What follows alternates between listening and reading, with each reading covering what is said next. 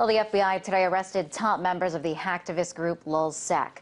The FBI in New York filed charges against 5 people, and it was made possible by this man, 28-year-old Hector Xavier Monsegur. Monsegur pled guilty to being a former member of the hacktivist group and is now working with the FBI. And with his help, police today arrested a man by the name of Jeremy Hammond. Hammond is named as the person behind hacking into Stratfor, a private U.S. intelligence firm. He and the others face several charges, including computer hacking conspiracy. Court documents say the group is responsible for hacking into several computer systems of big businesses, U.S. and foreign government agencies. In response, Anonymous today tweeted, "We are Legion. We do not have a leader, nor will we ever. LulzSec was a group, but Anonymous is a movement. Groups come and go, but ideas remain."